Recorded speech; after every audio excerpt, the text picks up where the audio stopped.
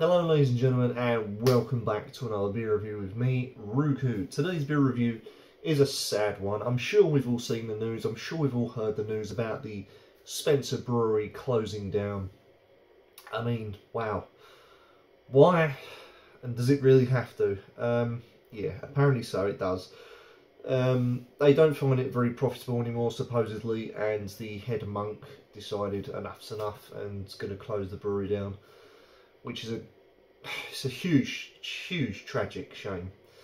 It annoyed me, if I'm being honest, because I really do like Spencer's ales and stuff that they produce, all their beers, and I think the head monk was very good at what he did, and there was no reason really to shut the doors. But hey, that's their decision, not mine. If it was my decision, I would quite happily go in there myself, should I had the money, and I would fund them, but I haven't got the money.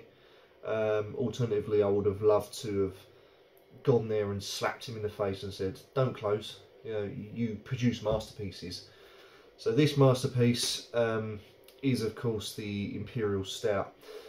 Also, a lot of people are now buying up a lot of the Spencer beers because of once they're gone, they are gone. So there's still a lot of Spencer beers I have never had, and I probably will never have.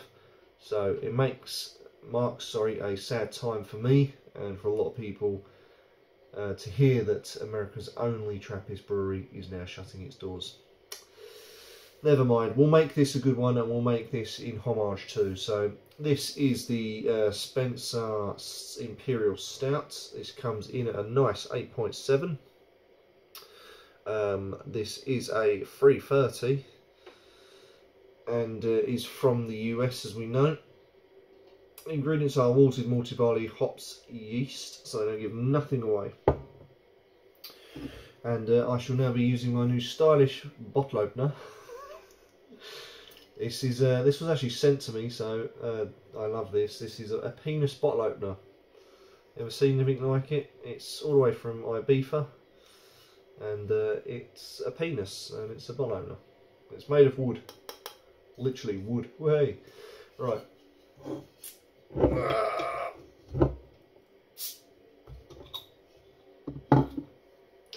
So there's your cap, Spencer with the flower on it, nice blue and gold. Such a shame. Okay, here we go.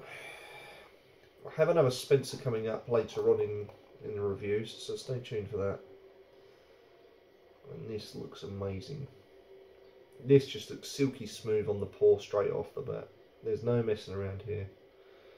And it's just going to be a shame. A shame to have to drink, you know, a piece of history.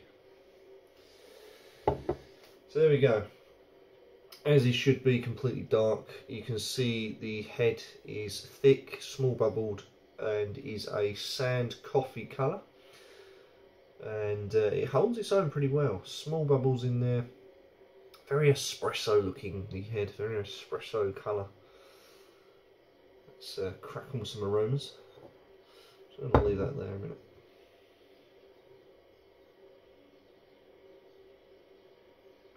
Yeah, you can smell chocolate, you can smell coffee, roastedness, cocoa nibs, that sort of thing.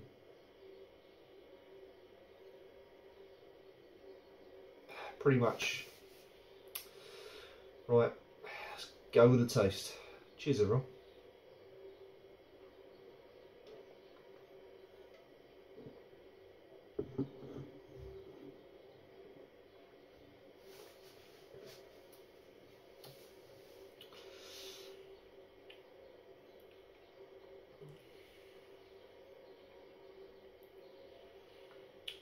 Very boozy forward and bitter. Very boozy and bitter. Nice creamy head. It delivers bitterness. The head is soft, gentle. Very coffee bitter. Coffee bitter bean and a slight charness.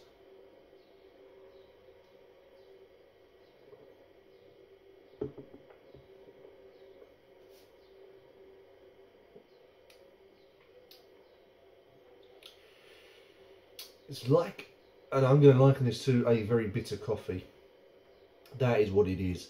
A very bitter coffee that's smooth aftertaste when you really want to settle it down a little bit. There is a little bit of sweetness, coffee, bitter. Yeah, it's just real sharp and bitter. It's like a bitter coffee bean.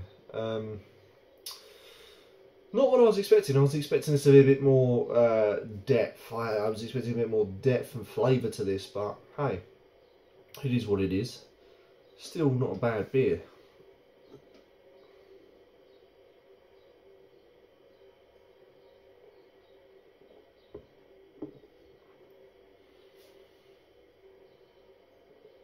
And that head is really soft. The body is nice. It's medium, but it's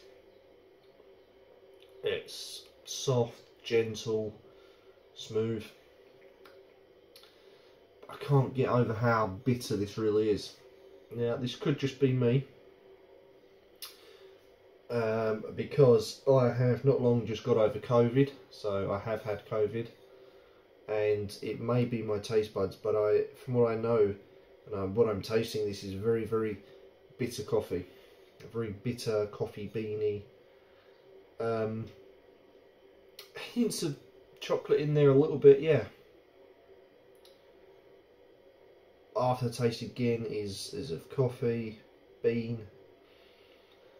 Yeah, it's pretty much two dominant flavours really, but it's still a good beer. It's something that I wasn't expecting. It's very different. I was expecting this to be more warming, more hearty, you know, a bit more depth, a bit more character. But this is surprised me. It's just complete opposite of what I was expecting. And yeah, I like it. It's a nice twist on a take of a stout, imperial stout of that, I believe.